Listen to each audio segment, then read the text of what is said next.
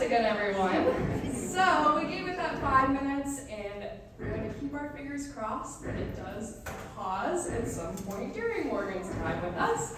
But in the interest of time, I want to be respectful of everyone who's come here, so we're going to go ahead and get started. So good morning, welcome to our 5th week of Past to Present 2023. If you haven't met me already, my name is Julia, and I work in the education department here. Friendly reminder to check in with the front desk if you haven't already. Those numbers are really important for us to keep track of as the lecture series is going on. And this week's speaker is a very special guest named Morgan Heim. So from trekking across the tundra to find the world's fattest reindeer, to descending beneath the Astoria-Megler Bridge for cormorants, Morgan Heim is a conservation photographer, filmmaker, and adventurer, focusing on the ways human-influenced environmental changes impact wildlife.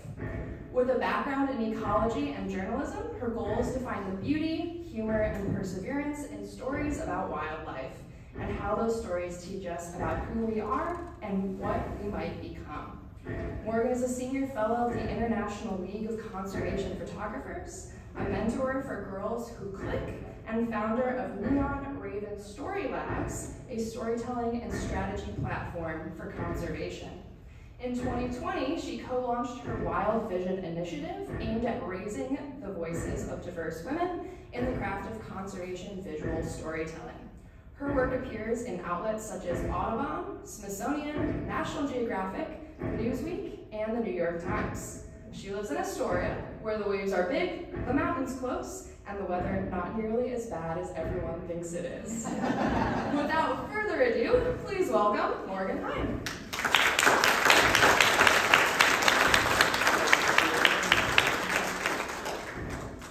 Hello, everybody. Thank you, Julia. That was such a nice intro. Thank you, Bruce, for trying to make the pile driving start. I think it just is going to add a little extra salt and pepper to the presentation. We are talking about some industrialized areas today in this talk, so it's just an extra little bit of flavor. Thank you, everyone, for coming and joining today on this lovely, rainy winter day. I'm very excited to share with you a little bit about what I do. And of course, our ultimate destination is going to be this location that you see in this photograph for a project called Barometer Birds. But before we dive into that, I thought since we're all getting to know each other, I would tell you a little bit about what it is, what the heck it is a conservation photographer does. I think a lot of people, they will kind of mash up nature photography, or they'll get this idea in their mind that a conservation photographer is, an advocate or an activist or out there, hugging trees, which I do hug trees around here, especially when they're covered in mossy sweaters, like in the forests out here. But what I do with conservation photography is basically explore the world in the intersect between nature and our lives. And so some of you may be familiar with this little sea creature. It's actually not that little. It's a sunflower sea star, and it's on the docks in Friday Harbor Lab up in the San Juans. And this is a sea star that if you've had any work out on the ocean or in the intertidal zone, for a long time you may have seen them everywhere. They were just all over the place.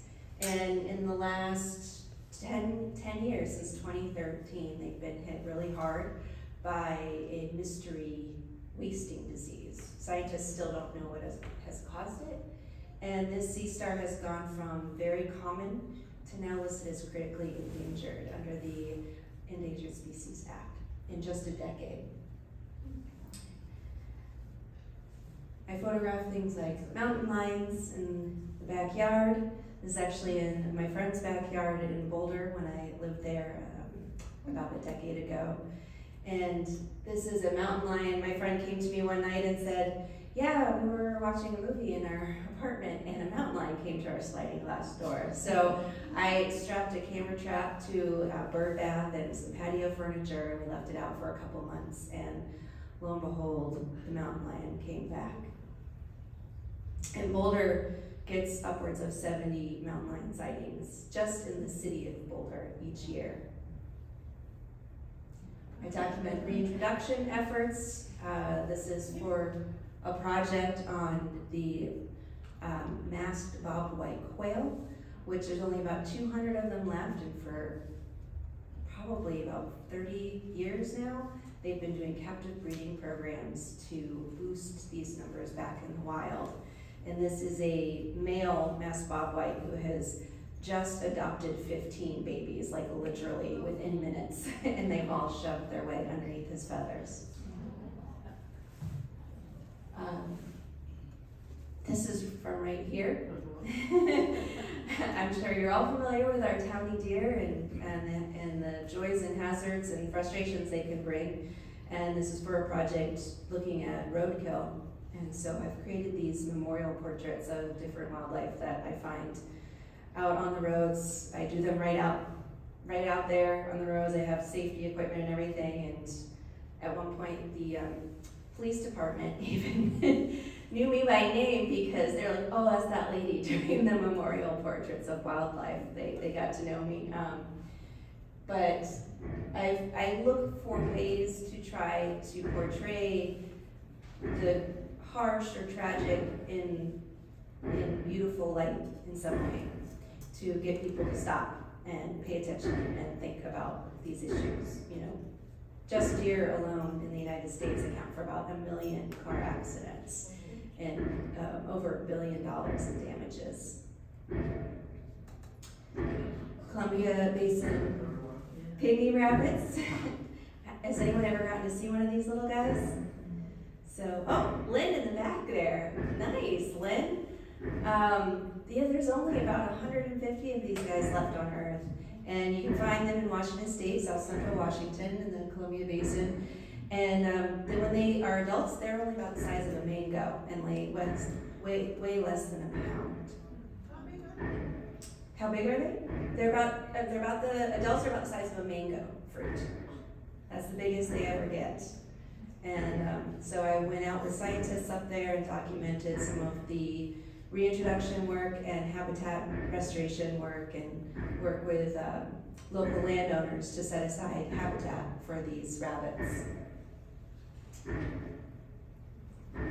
This is a barred owl down in Northern California, and was for a story on northern spotted owl, which is certainly, you know, an iconic species for this area. It has a lot of history and controversy behind it, and now the big threat to them are barred owls, and so there are removal programs taking place with barred owls to try to give northern spotted owls space to breathe.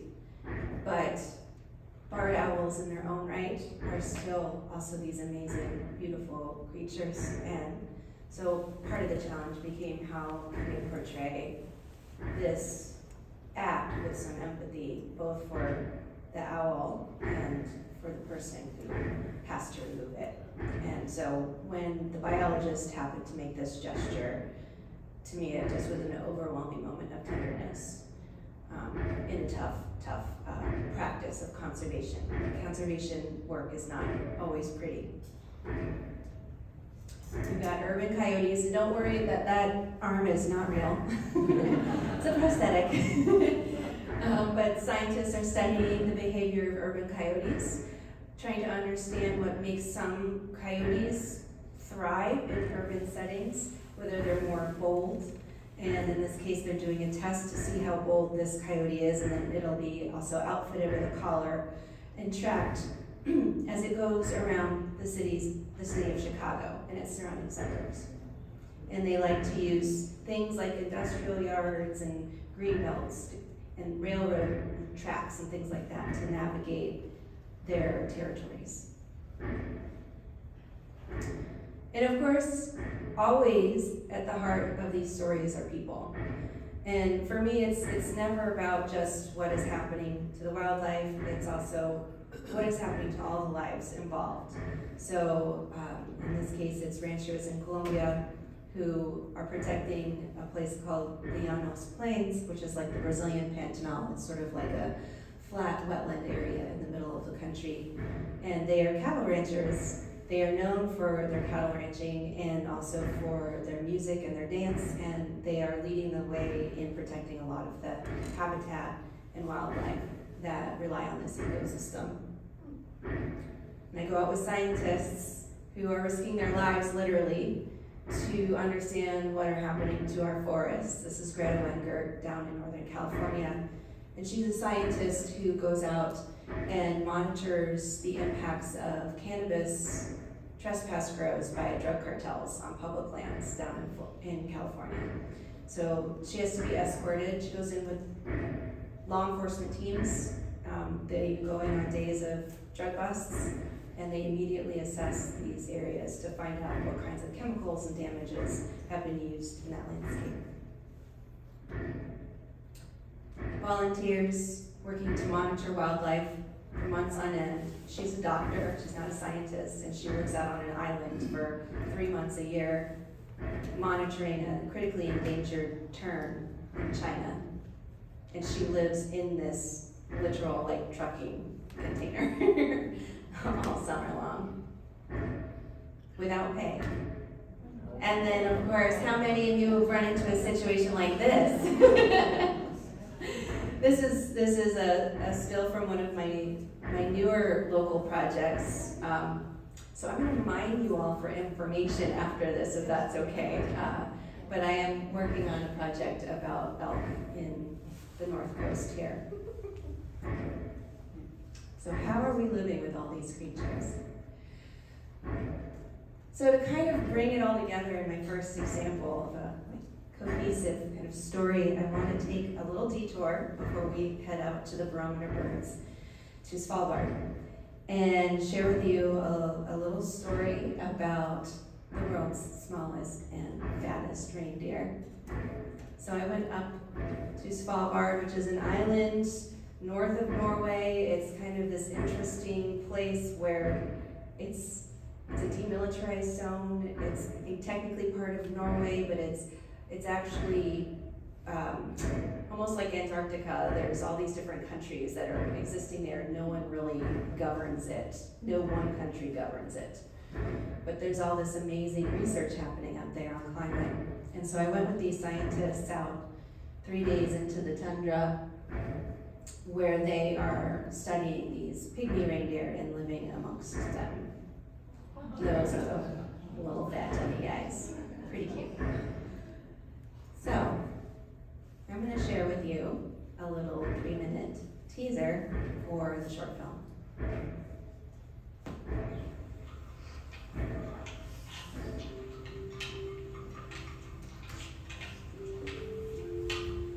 We're only a small team out now, and it really feels like we are the only humans on it.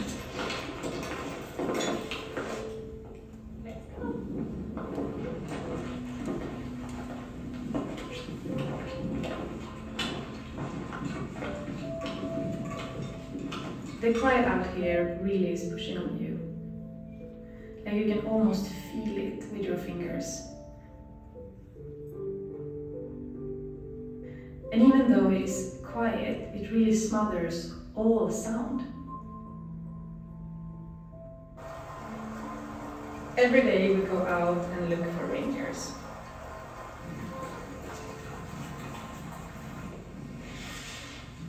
Reindeers are like super fat endurance athletes.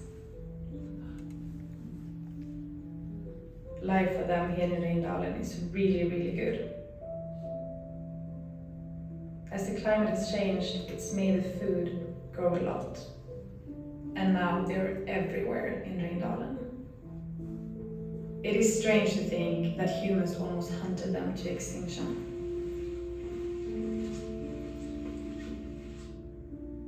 This is Oline. She is one of my absolute favorite people.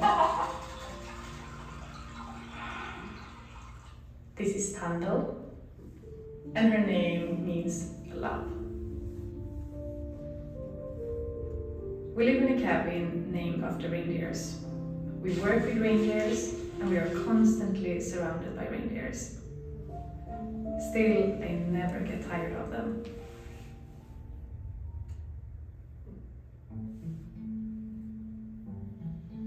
We got the news that a polar bear recently was spotted just some kilometers away. Weather is doing some crazy things. If I could ask Svalbard rangers anything, I would be so curious to hear if they can feel the change, or if they are still pretty happy with how it's going.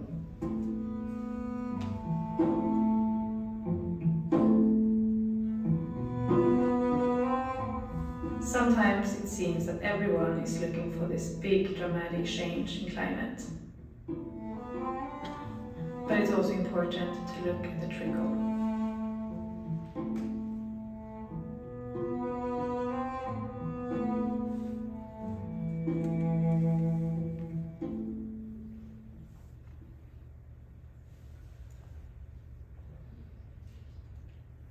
So it is, you guys are the first ones to get a sneak peek of Reindeer. And with these stories, so obviously they're out there, they're trying to understand what's going on with the reindeer, what has led to these conditions, how those conditions are affecting them, and how long this kind of Goldilocks zone that they're in unexpectedly is going to last. But with a lot of storytelling, I'm not just looking to convey information, right? I want people to actually get beyond that talking head, factoid information, which is very important, but is often not what helps connect us to these issues and stories. I want to actually show people what it's like to live their lives, whether you're a farmer, a rancher, a scientist, an explorer, living in a city, dealing with something. Because I think that when we step into those shoes as best that we can, we have an open invitation to better understanding. So my motto is to approach everything with curiosity and wonder. So this brings me to the beginning of Barometer Birds, which actually started right here with a project that I've been working on. So I'm going to share a little bit of that and how it got me up to where you see the birds in that previous photo.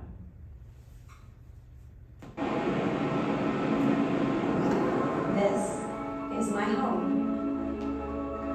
I've traveled all over the world working on projects, but I've always found that the stories happening at home are just as big and important as the ones happening far away. Astoria is the first home I have chosen for myself. For years, it lived purely as a dream. It's here that I found a story that has resonated deep in my soul.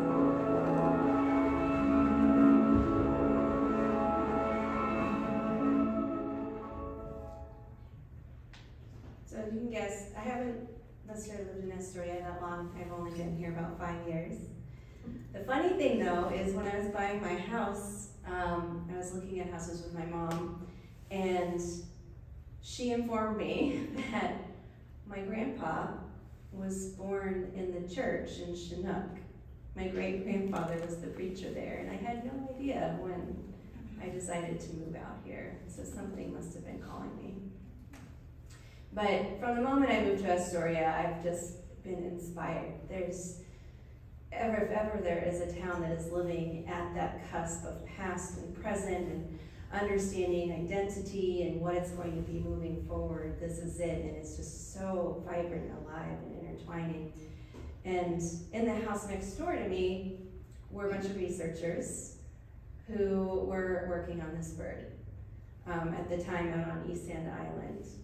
And so I would see, they would bring samples back sometimes from the island, and I was reading up on the issues here, and I just became very fascinated by what's going on with the double-crested cormorants. So I'm just curious, how many of you have seen the double-crested cormorants around here? Oh, not as many folks as I would think. Well, then my next questions don't really matter that much. I was going to ask how many people like them and how many people hate them, how many people are indifferent. But Astoria, until recently, was home to the largest nesting colony of double-crested cormorants in North America. And there's been controversy over the birds. And so I became fascinated with that story. So if you've lived out here and you've seen the cormorants, you may have seen scenes like this in the spring where thousands of them come down to the rivers and they surround the net pens and wait for the hatchery releases, and then they go crazy. You know, it's like the best all-you-can-eat buffet a cormorant could ask for. And they've really learned about this kind of cycle. And of course that has led to a lot of conflicts, and the birds, they fly up the rivers in these huge numbers, and it's an incredible natural phenomenon happening right here. I mean, if this weren't our home, if this weren't, a salmon fishery, people would probably look at this like they'd see it on BBC, Planet Earth or something, and just be like, wow, this is crazy. But there's all these nuances that happen with a bird that is in a situation like here. And it has its good and its bad. This is Melissa Colvin. She's at the Wildlife Center of the North Coast, and they have a cormorant named Cormy. She was injured when she was little, and she now lives at the center. She's an ambassador bird, and she and Melissa have formed a very special bond. And so they are learning how to do all sorts of new trainings, and we find out that these birds are actually extremely intelligent. I also want to document how we're trying to adapt and work with living with these birds. So this project has been a way of getting to know my new home in ways that I don't think I'd be able to do otherwise. So I'm going out with the hatchery workers. They're letting me come out and spend time with them as they do adaptive practices like release the net pens at night under complete darkness. The only light in this is a flash that's off to the side. And they do it at a high tide, and it's to give the juvenile salmon kind of a head start against the hungry mouths of the birds. And the birds themselves are beautiful. So the birds don't really live on East End Island anymore. There was a big culling campaign to try to push them off the island, and it worked, but it has some unintended consequences, which was that the birds ended up on the Astoria-Megler Bridge. And now there's, at a peak time, been about 11,000 birds living on the bridge, 3 different species of cormorant, and of course they are nesting and pooping all over it. And so that creates a new set of challenges as we try to all live together. And believe it or not, I approached ODOT, Oregon Department of Transportation, and asked them, could I put a time-lapse camera up on the bridge? And they were like, no one's ever asked if we could do that before. But we wrote up a permit. I got a partnership with Oregon State, and we talked with the engineers who are doing a lot of maintenance on the bridge, and got approval from the Coast Guard, and it took like 6 months. But I got approval to put time-lapse camera up on the bridge. And so for one season, a couple of years ago, I had this camera on this nest for the entire summer, taking a picture once every 6 minutes for about 2 months. I don't have the time lapse yet because I haven't put it together, but it was very cool because I saw a family go from sitting on eggs to hatching to fledging their chicks all in one season, and it was also during that heat dome event that we had. And so I got to see how the birds reacted to this extreme weather event as well. The engineering crews let me crawl down underneath the bridge with them as they're doing the maintenance work. They're removing all the nests and spray painting all the guano up, or spray washing all the guano off of it, because it's highly corrosive. And the county has just spent millions and millions and millions and millions of dollars refurbishing it and continue to do so. I think the project is about a $70 million project. And then there's the other side too, where those birds you see flying up the river, one day I was out there and I just hear guns going off. and I start to see cormorants floating down the river. And, you know, that's something you also don't want to see. So I bring you back to Cormy because she's adorable and charming.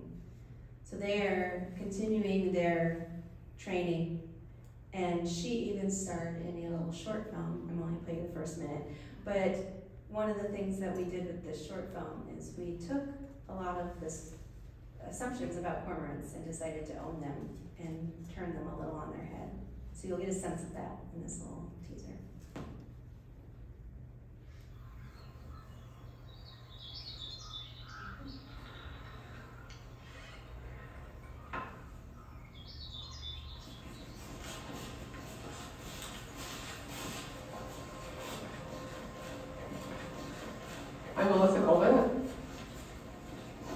And I'm the bird curator here at the Wildlife Center of the North Coast. Good morning again.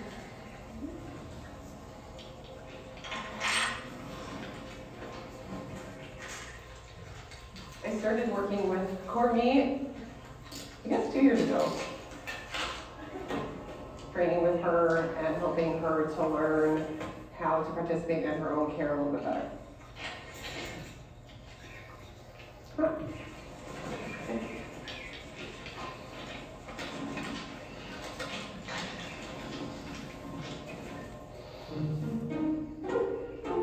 So we set out to teach Cormy to take people's money. But that sort of went awry. This is what she does in the, it's too hard, I don't understand it.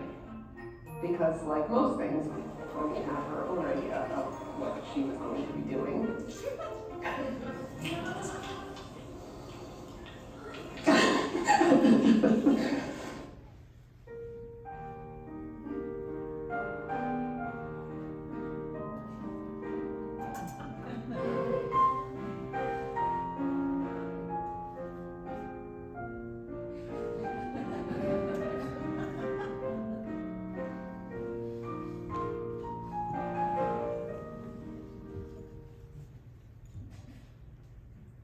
She goes on to perform a heist, breaks out, starts stealing people's wallets. It's mayhem. But we made this film where we were helping to fundraise for the Wildlife Center, and we're actually still in the process of finishing out her fundraising to build her a new enclosure with a big swimming pool. But she's really gotten good at this taking money thing. She'll take it right from kids and put it in a box now all by herself. But you know, with these projects, I'm not trying to tell you what opinion to have on the issue. Even if sometimes I do have an opinion, but for me, it's really about trying to understand what's going on and then present that to you. And if there's really a hot button, if I do what a solution, I don't know what the solution is with cormorants. I think they're really cool. But I see the challenges that they present. So it's really a matter of exploration, trying to learn from people and share that in a way that I hope most of the rest of us would actually want to receive that information. And then maybe the solutions will help kind of bubble to the surface, who knows? Or we'll find more room to have more tolerance for these things. So it was while working on cormorants down here in Oregon, and I worked with a lot of scientists, I still do, this is a very unfinished project yet. But one of the things happening with cormorants down here was pioneered on the Columbia River, was actually attaching accelerometers to cormorants. So cormorants are great divers, they can handle the most treacherous of ocean conditions, go places that people can't go, even our machines can't go. And so scientists are actually putting devices on cormorants and setting them free, and the cormorants are doing their thing, and they're revealing all sorts of information about the physics of the ocean. So some projects are looking at, you know, how the cormorants navigate and learning about the birds and how they're reacting to conditions. Other projects are literally using the birds to collect data on the ocean. And they've even used cormorants to map the near coastal seabed. They've used cormorants here in the Columbia to map the Columbia River, the floor of the Columbia River. And one of those projects takes place here.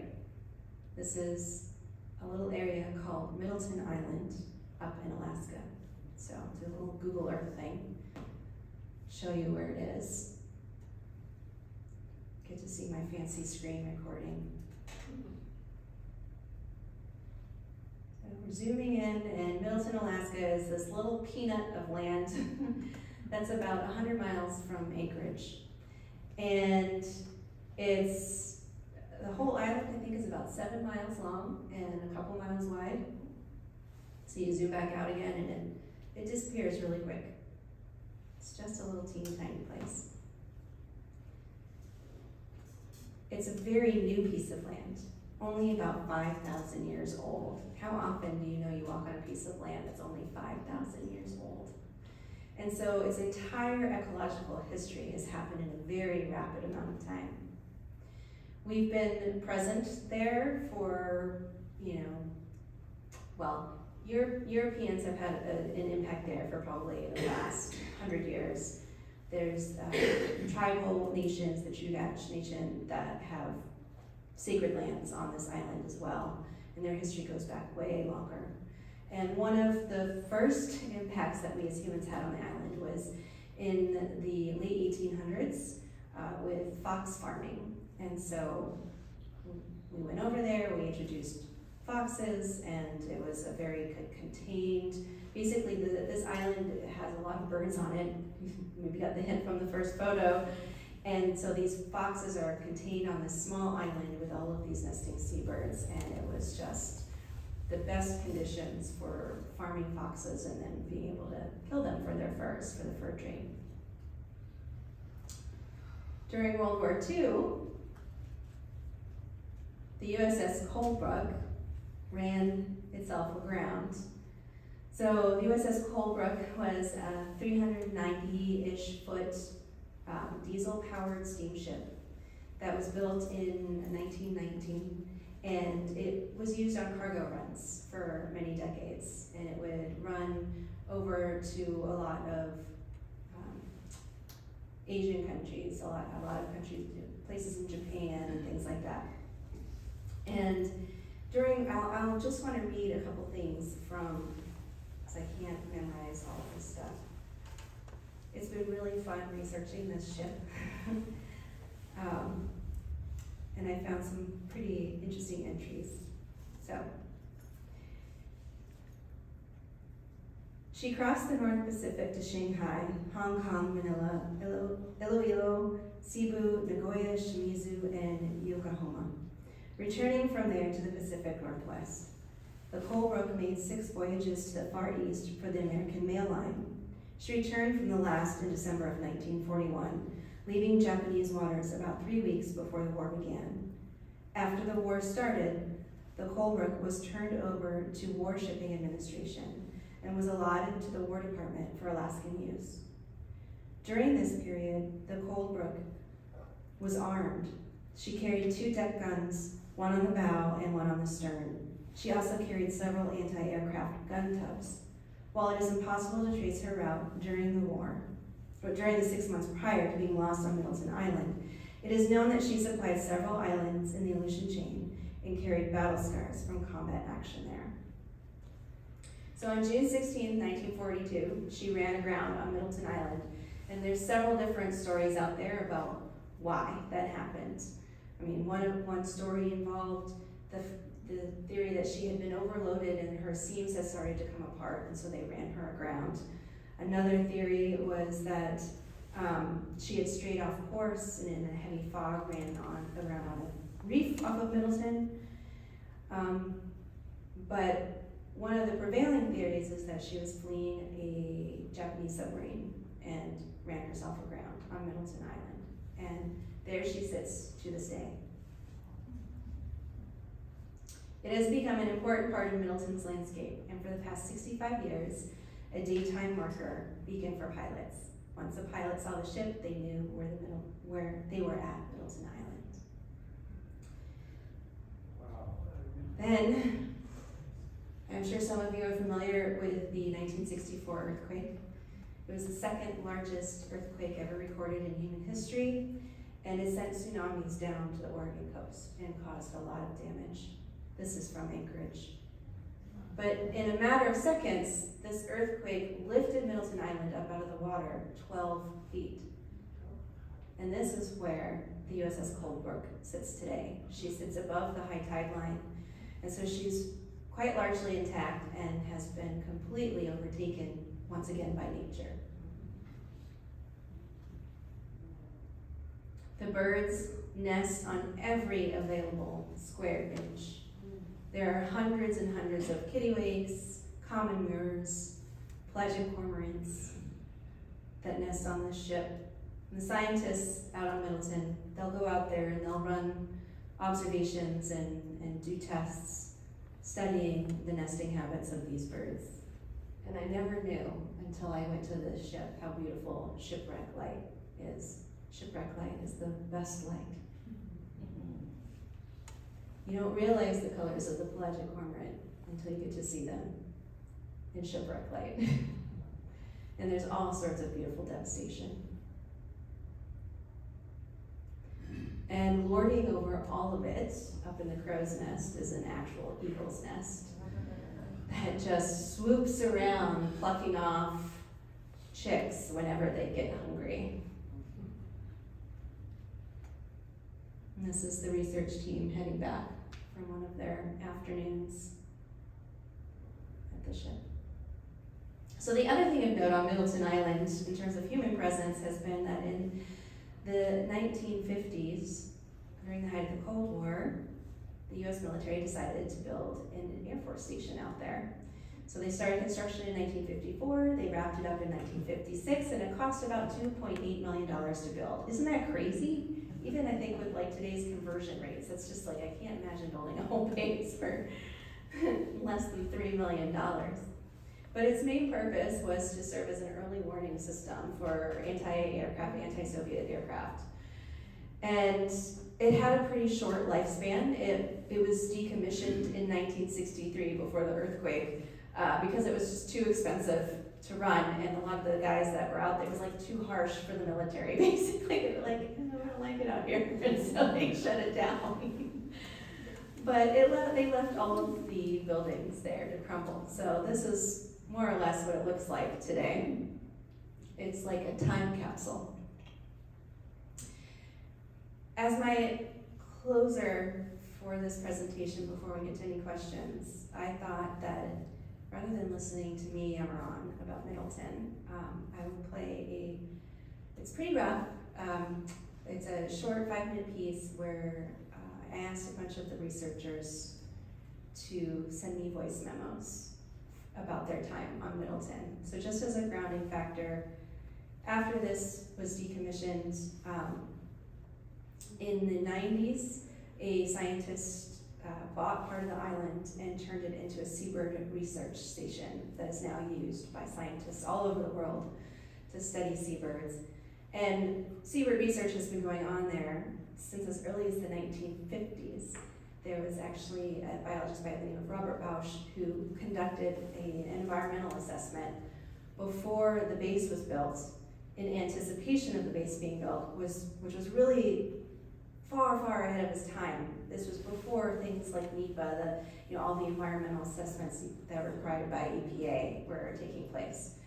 And what that has created is the world's longest running continuous study of seabirds on Alaskan islands.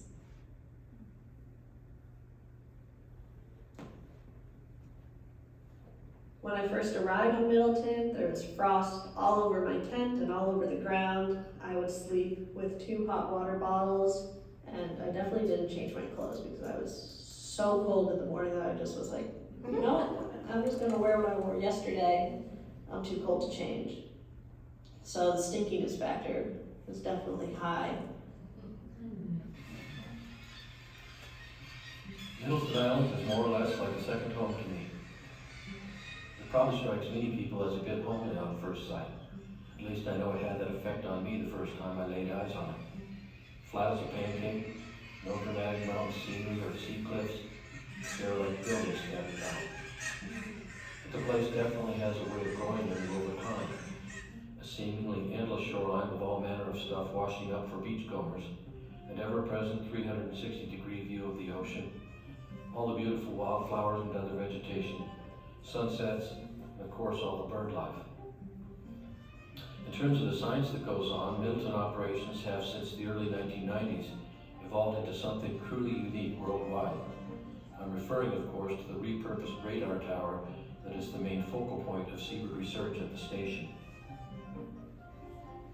When I first walked into the tower, my mind was blown. I felt like a kid in a candy shop.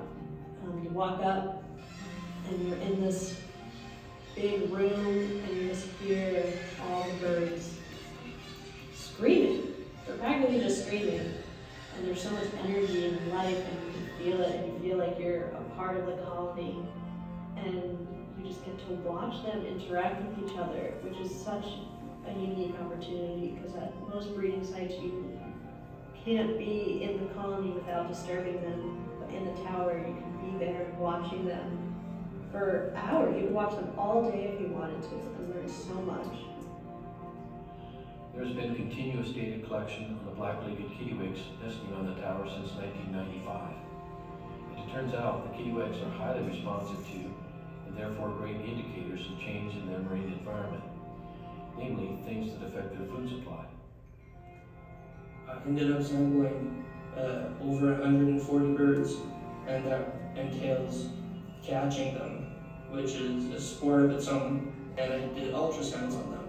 And that was so cool. I mean, we can measure their muscle thickness and see how that correlates to their flight. And then I ended up messing around with the crew with the ultrasound, looking at eyeballs and finger joints and all sorts of fun stuff. The reason that I worked with ecologic cormorants is because I quickly fell in love with them from the moment I stepped foot into the tower. They have these long, freaky necks with these long pointed bills at the end, these big broad wings, and these big goofy feet. It looks like they could trip over them. But working with cormorants is not an easy task. They're strong and they poop and they keep pooping and they don't stop pooping. But yeah, they poop everywhere. I think by the end of the season I had a thick layer of poop on my green jacket. Looked more white and yellow than it did green. But that's just what you gotta do when you love these birds and you want to protect them. I never cease to be amazed at the wonderful camaraderie, esprit de corps, and indeed international goodwill that occurs reliably every year at the Middleton Station. It's crazy how when you put aside political beliefs and opinions about all sorts of topics, it still doesn't define the person, because everyone has a unique experience that you haven't lived and that you can learn from. And so I learned to get closer with people by living with them, hearing about their stories and learning from them. Being on Middleton is the best isolated feeling. It's a good isolation being on Middleton. You're with a group of people that all love the birds that you're working with, and you all have the same passion for what you're doing, and there's so much camaraderie together. Yeah, I think that's it. My name is Stella Solas. This is Alex's recording. Anyways, that should probably be enough material, and cheers.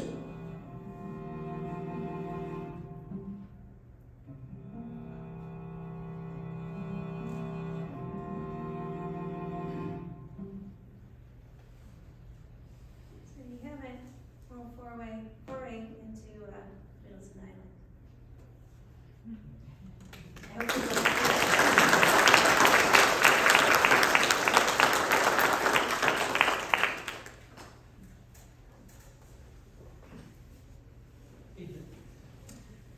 All right, thank you so much, Morgan, and hooray, the pile driving is over, at least for right now. So I'm going to come around with the microphone, ready if you have questions, just feel free to raise your hand, and then if you could please speak into the microphone so everyone can hear your question.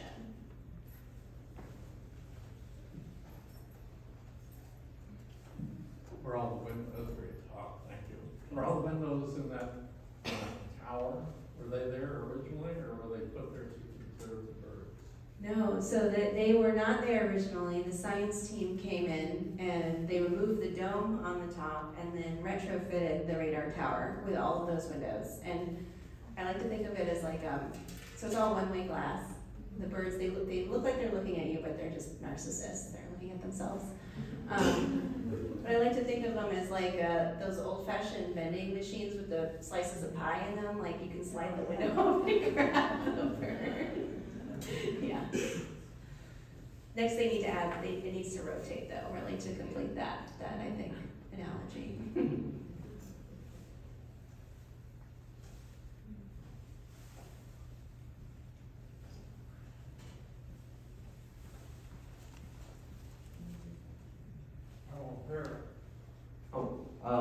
So obviously living here for 5 years in Astoria, with the cormorant situation, obviously so many different opinions and controversies over them, but have you seen that they have kind of, especially obviously living with the bridge, have you seen that they've made more of an impact on the rest of the bird habitat in general, or is that something that you even have access of research to?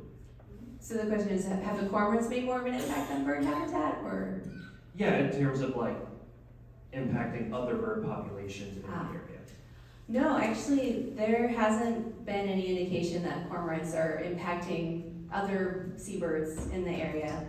So I think because they are so visible that it's easy to kind of look at them and think that they're causing a lot more problems than they actually are. They're an easy target, but they have increased their consumption of salmon since moving to the bridge. So ironically, I think there's now talks about trying to get the cormorants to move back to East Sand Island.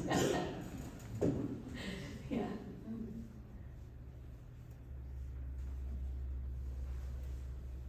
Uh-oh, Bruce, tough question, I think. That's gonna be a hard one. Oh, there's your question. It's really a dumb question.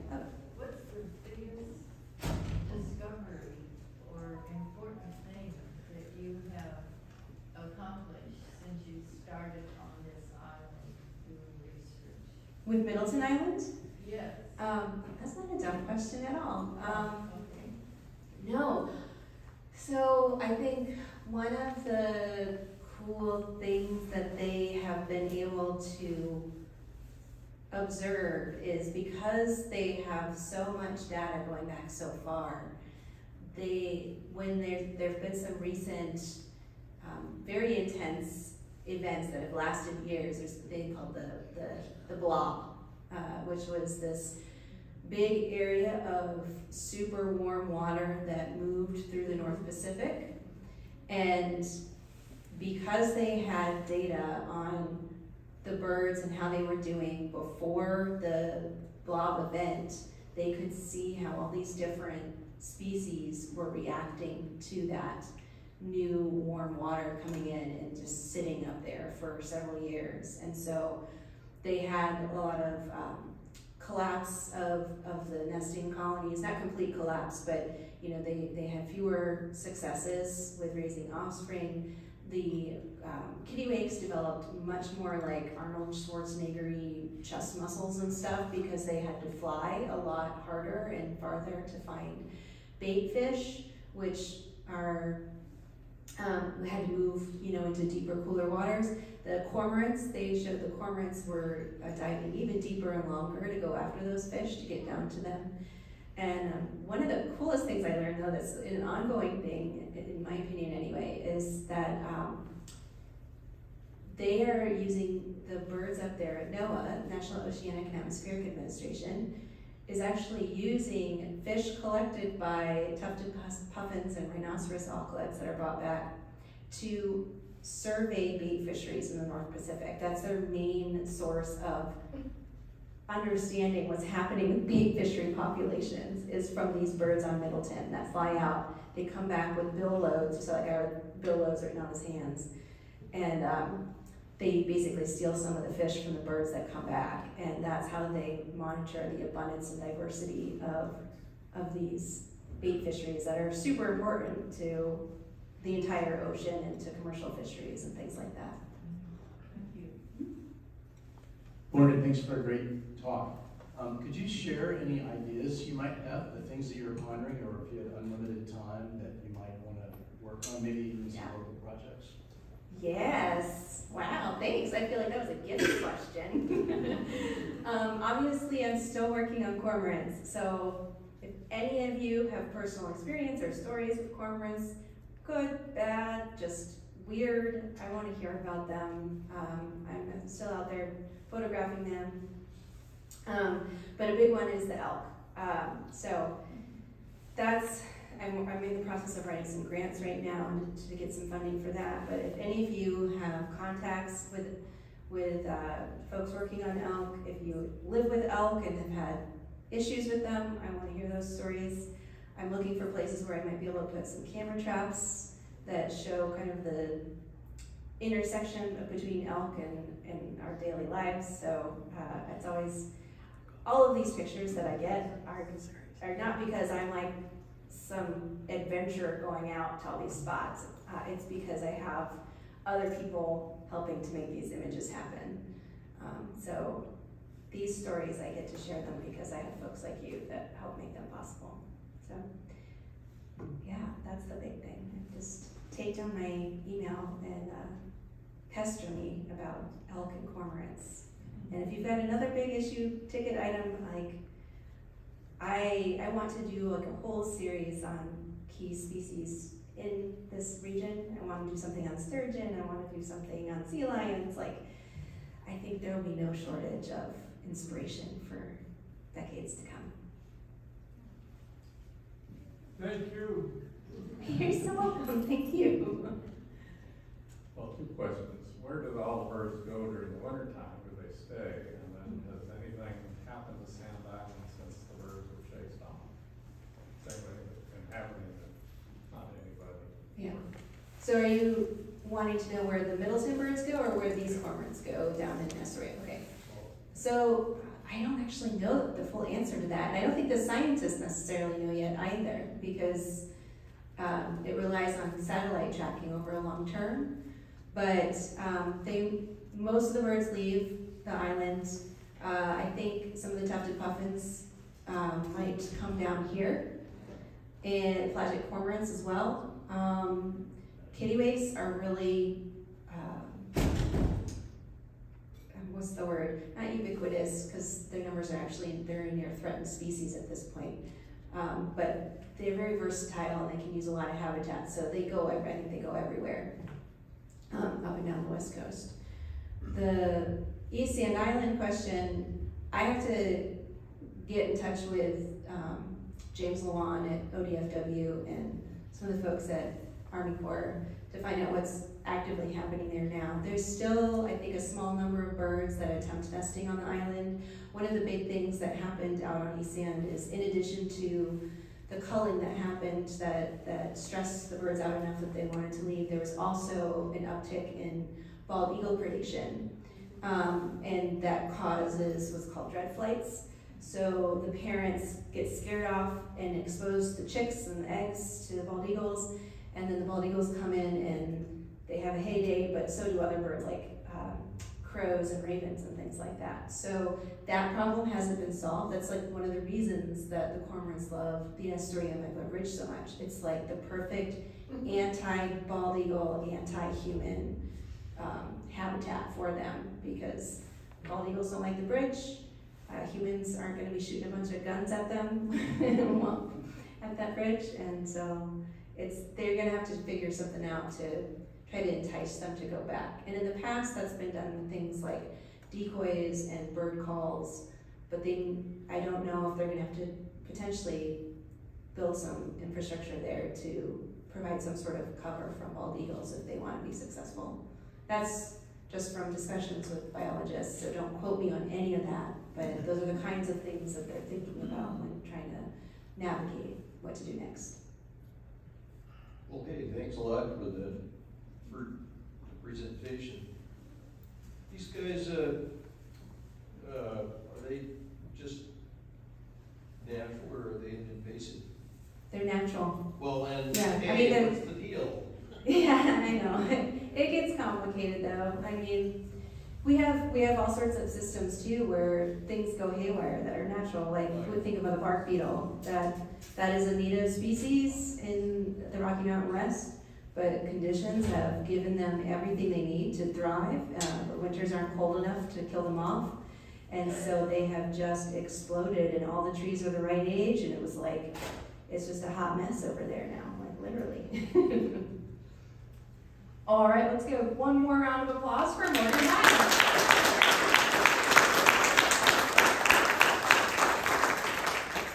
So next week's speaker is our final week of past to present for this year. It's going to be Samantha Stearman, and she is a dispatcher for the Columbia River Bar Pilots. So hopefully I will see you all again next Tuesday at 11 o'clock. It's supposed to be a really great talk. Samantha has some really interesting stuff to tell us about her work with the bar pilots. But we still have 5 spots left for the Gyotaku workshop. That's fish printing with artist Duncan Berry on Friday, February 24th. So if you are interested, there are still 5 spots for that Friday program. And there are also still some scholarships available if anyone's interested in that. So they can email our education director, Katie Menny. That's at menne@crmm.org. We have 2 spots still open for the watercolor class in March that filled up very quickly, so thank you for your support on that. If you are still interested, those 2 spots are probably going to go fast, so I would get on that soon. And last but not least, we're going to open up registration in the next week or so for a Seize the Day trivia on Saturday, March 18th from 6 to 8 p.m. We're going to feature 3 rounds of trivia with maritime books, movies, history, environmental science, pop culture, all that good stuff. So keep your eyes peeled for that. Again, if you did not check in with the front desk already, please make sure you do that on your way out. Thank you so much again for coming. Thank you very much to Morgan, and have a great rest of your day.